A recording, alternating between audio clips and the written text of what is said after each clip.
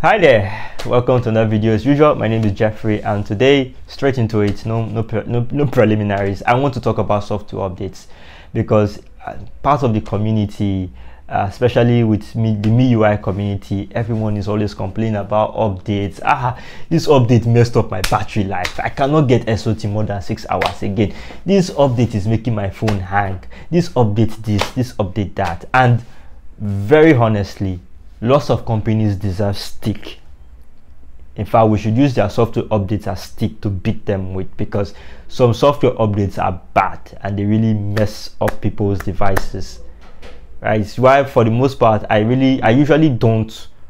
not join the pilots. I never join the pilot because I have only one phone. If the phone goes bad, there goes my YouTube channel and there goes my blog. So I always tell people that just like give it some time and then wait. Let people update first and then give you feedback before you update.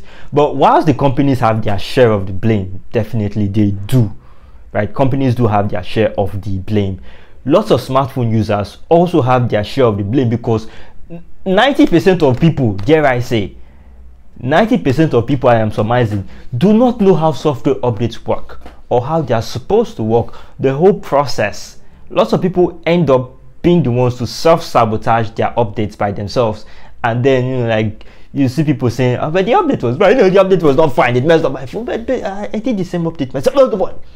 Always so aggressive and all that. So, first of all, what are updates? Updates are simply called OTAs, or over the air, meaning that your manufacturer can update your phone by pushing, updates over the internet to you. So all you have to do is download and update.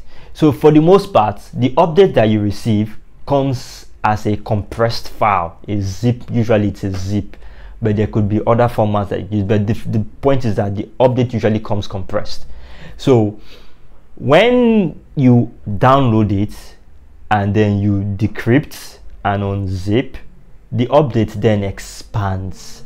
So if you are getting a 200 MB or a 300 MB or a 500 MB security patch, you should be well aware that that update could be up to over a gigabyte or even 2 gigabytes. If you are getting a software update of 3 gigabytes, then it could be heading towards 10 gigabytes for its actual size. So when you download and then you install the update doesn't end there. Most of the time, when you finish updating, it is mostly the UI, like the front end of the software update, that is immediately refreshed, that people can see that, wow, my phone has updated. But there are lots of stuff going on in the background that you do not really know about. There are a lot of files that are unzipping, that's uncompressing, and then trying to update the part of the software or the part of the device where they are supposed to be updating. Right? There are so many components, layers on that software. I have made several blogs about operating system and then system software and all that.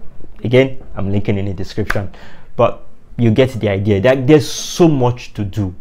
So that's why one of the experts that I've read have advised that as soon as you update your device, you should make sure to keep your battery at a high quarter, between 75 to 90 or to 100 if need be.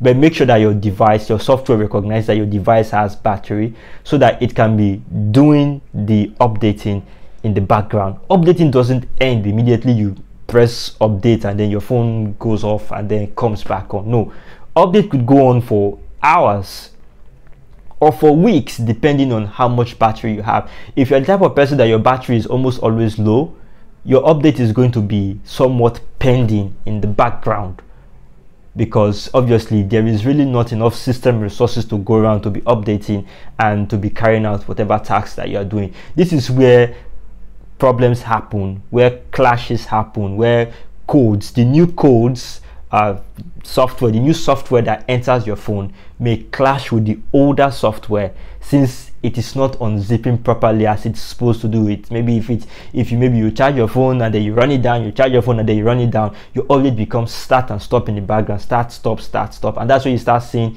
issues pop up in the background, and then the phone starts misbehaving for a bit. So what I always do, I am like I said, I'm only trying to help with, because I've never had a problem with updates, never really had a problem with updates, because as soon as I update my device, I usually do it at night, because I know that there's lots of stuff that need to go on in the background. I charge my phone all the way up to 100 and unplug it. I do the updates. I always have enough battery. I leave the phone, I put it down. As soon as it's done updating, I put it down. I go to bed and leave it for at least 6 hours or 7 hours or so, and I always have enough battery in there.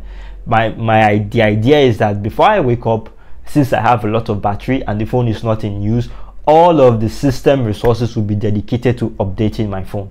So as soon as I wake up, I simply force restart the device. I hold the power button and the phone goes off and comes back on, simply clearing the RAM of any old code or any old software that's in the RAM, and then the phone comes back on and it's basically new codes from all the updated stuff, system apps and everything that's supposed to be updated, and I move on with my device as smooth as possible.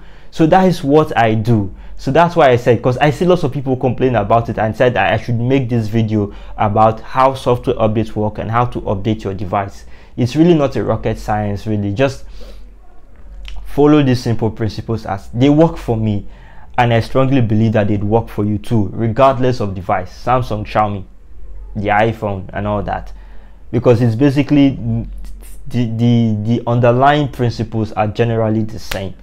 So at this point, I am going to step up and I'm going to leave this video. Please make sure to like, subscribe, and help a brother out. Let this message go out. Let's do our part. I'm doing my part, so please help me do your part. As usual, my name is Jeffrey, and I will see you as always in the next one. Bye bye.